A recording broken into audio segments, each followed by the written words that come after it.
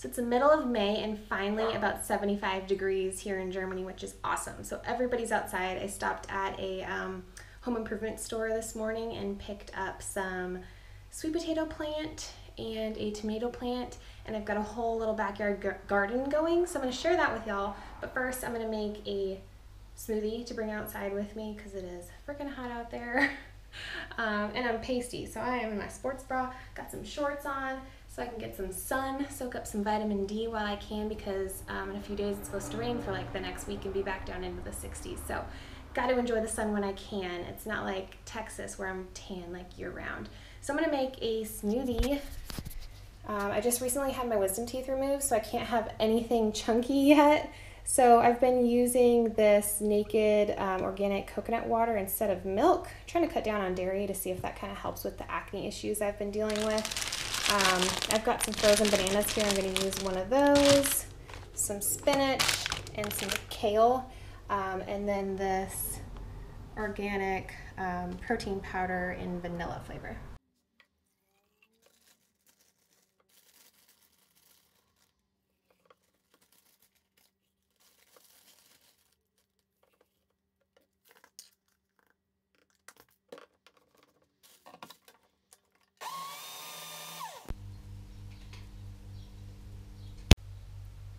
For those that notice this giant thing, you're probably wondering what the hell it is. It's a transformer. This is an American appliance with an American plug, but we have German plugs here in Europe, so we have to use this giant power transformer thingy so that it works. It takes up so much space, so I just put that there. Make my kitchen counter look a little prettier.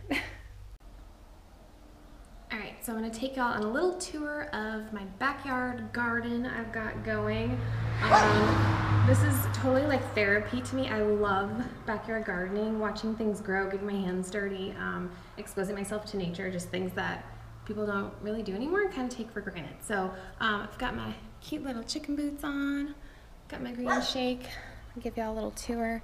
My husband built these planter boxes, 2 of them, with some hardware, I think for around $30. 2 pieces here, some pieces for support underneath.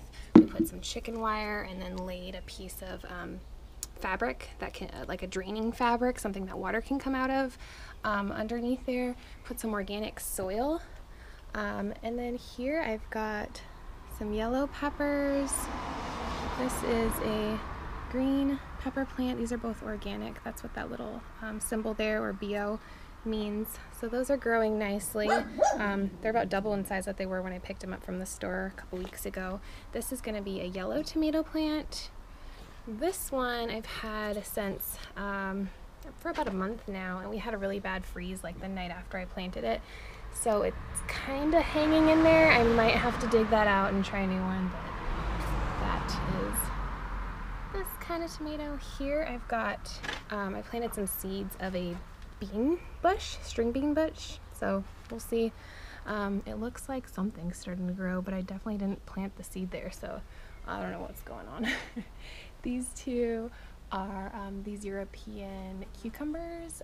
We go through a ton of these, and these are actually starting to grow already, as you can see there. Strawberries, again, some organic strawberries. I planted 2 separate plants. There's one that's growing already, quite nicely actually. Last year we grew some, way too many. I overcrowded this little pot, and the kids every morning would come and eat some. Over here I just planted these over the weekend, on Friday actually. So these are radishes that are starting to poke through just today. There's another little one over there. There's going to be carrots in the middle here. You can kind of see something starting to grow. And then 1 okra plant was planted right here. We put 2 little seeds right in the middle there. Another tomato plant. We go through a ton of tomatoes. The chickens are out of their coop, and in this little makeshift run we've got going back here. I need to get some stakes to actually hold it down, but hey you. This one is not shy at all. She's actually escaped before. We can tell which is which by the size of their little ow their little gobble things on top of their head. What are those things called? I should probably know. I'm a chicken owner and I don't even know what the hell those things are called. He's their little protector. So they've just been eating. There's a bunch of ants that have been crawling along this tree right here. So they just dig and dig all day. I put them back in their coop when I plan on leaving. So we've got this little ghetto walkway right here. And today I just planted these. It is a white sweet potato. So we'll see how that grows. And then over here I planted some yellow squash in this one, and then some more of the string beans in this. The soil that we used. Some organic soil that's good for like all fruits and vegetables and flowers. So yeah, we have not had to cut our grass this year yet, which has been awesome. The girls just come out here and mow it all up for us. Huh, you like eating grass? Say hello. The one over there we named Hey Hey. If y'all have seen Moana, you'd catch that reference. She's a little slow. So yeah, this is my summer project. Gardening's not easy. You have to tend to it every day. You got to water them every day and take good care of them, but I'm super excited to see what I can produce this year. That's that. Germans actually cut these plants down because they grow wildly everywhere, but this is a wild blackberry bush. I mean, it's huge. I've been trying to kind of weave it in and out of the fence so it's easier for us to pick this year, because last year it was all just kind of back in between the fence and the wall here. So we should be getting, as you can see, the buds are starting to grow on that a little bit. So we should be getting some fresh wild blackberries shortly from that. Stinging nettles are in abundance here. If y'all have ever lived anywhere, I mean, this is a stinging nettle. Look how huge these are.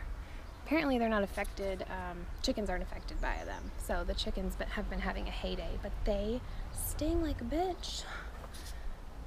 I actually was gardening over there the other day and I was like kneeling down, and all of a sudden my butt started itching, and sure enough, stinging nettle got me. Pop-Tart's enjoying the weather too, huh? You're all dirty. He's not an outside cat at all, but when it's nice out and I'm in the backyard, I let him play around out here and he loves it. Huh. Yeah.